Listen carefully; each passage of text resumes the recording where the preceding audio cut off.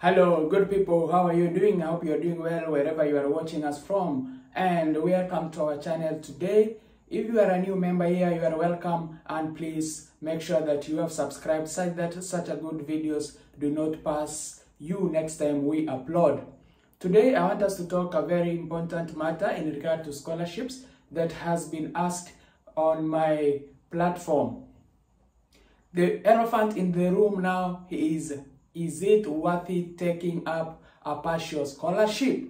That is the question that I want us to answer in this podcast. First and foremost, a partial scholarship is a scholarship that is awarded to an individual by a body, entity, or an institution to pursue a certain path in research, education, or other studies. They can be cross-sectional, they can be permanent, or rather they can be not permanent, they can be for a short period of time, like 3 months, 6 months, or 1 year. But basically, most partial scholarships are those ones that sponsor individuals or students or prospective students to study for their various programs like bachelor's, master's, and postdoctoral plus doctoral studies. Now, a partial scholarship in most institutions caters for tuition fees. Studying abroad can be very daunting and can be very expensive, especially when it comes to paying fees. Tuition fees in those countries outside developing countries, like in the first world countries, education is very, very expensive. And without a scholarship, then it becomes very, very much more expensive and it becomes a burden to you and your family. Now, this partial scholarship can be awarded in a case whereby tuition is paid.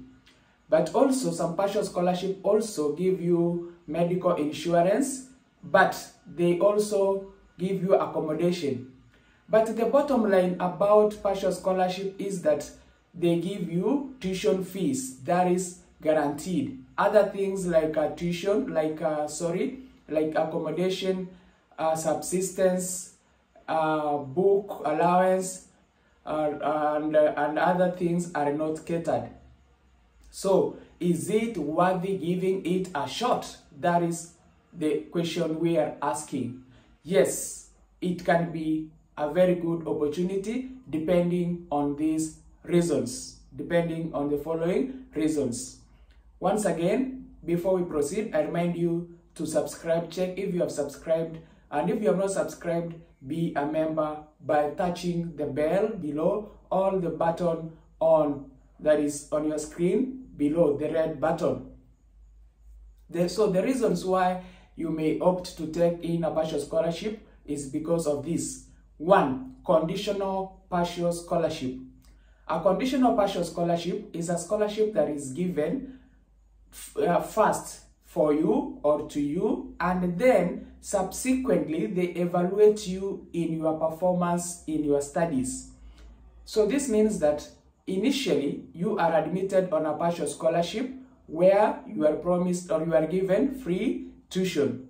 And then if you are progressing well, you are doing exemplary well in your studies, you are doing well in co-curricular activities, or other parameters that they have put out for you, then they will advance that scholarship to be full scholarship. But then at the beginning, to test you, they give you a partial one, whereby they pay for you fees, and then once you have registered, you have started your studies, progressively they will be evaluating you. How are you faring on in your studies? Are you doing well? Are you able to the task? And then they upgrade it for you. The second reason why you can opt for partial scholarship is other opportunities, other embedded opportunities in this scholarship. Remember, you can be given a partial scholarship and also it is attached with some working hours. That is, you are allowed to work. Once you reach your institution, you are given a permanent residence visa or a visa for studying, and then they also give you work permit. That is, they allow you to work for certain period of hours a week. And as we know, in these first world countries, jobs are there. You cannot fail to get a job. And the jobs are so many that the number of people who are looking for these jobs. In fact, you just walk and do a job, you finish here, you go to another place and do a job. Provided that this work does not take much of your time away from studies, such that you balance studies and work. And the payment from work is rewarding. So it can be something that is a dream. And one of the reasons why you may migrating abroad is by studying. You know, nowadays getting a visit visa is very difficult. Getting a tourist visa is very difficult because they always want a fat bank account. So you can just proceed by a partial scholarship. You get your institution, you register, you start studying, and you embark on doing part-time jobs as you study. So after you have finished your studies, then you can look for a job in that country.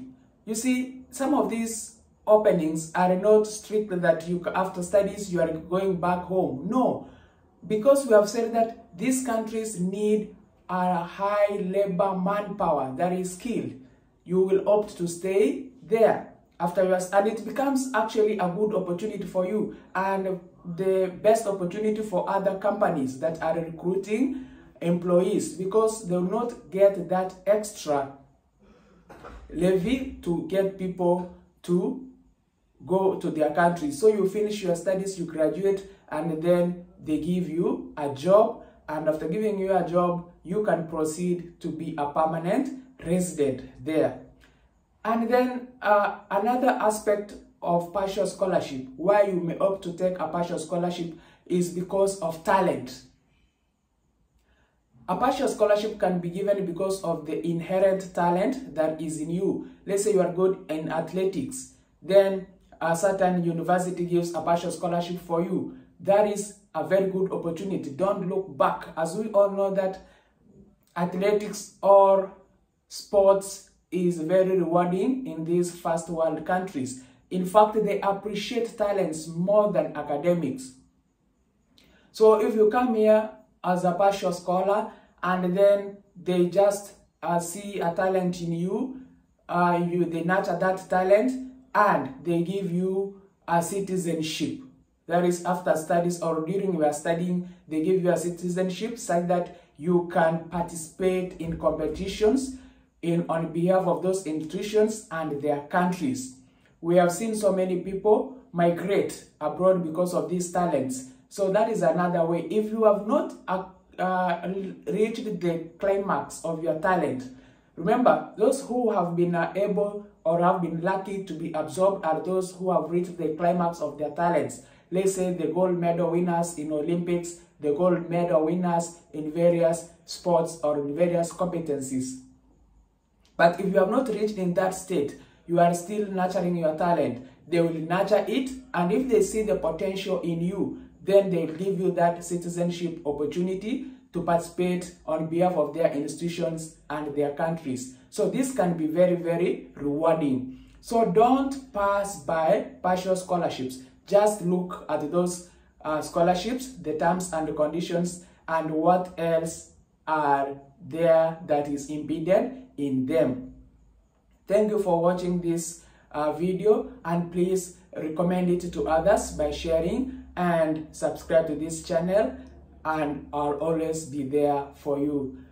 Bye for now. See you next time as we talk about these very, very important issues in regard to global scholarship and studying abroad and migrating abroad. Thank you so much.